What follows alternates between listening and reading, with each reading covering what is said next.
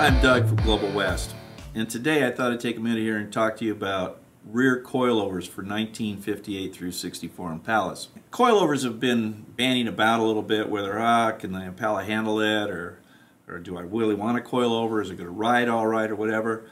And I'm here to tell you that the coilover system that we offer for the front and the rear, but we're talking rear right now, is fantastic. You can adjust your ride height, we've got different spring combinations, you can adjust your shock settings. Everything works in the program. Let's get into what we have on the table here, and then we have a frame that we're going to show you as well that shows how it installs on the car. There's no welding to the differential of any kind or to the frame. This is entirely a bolt-on system.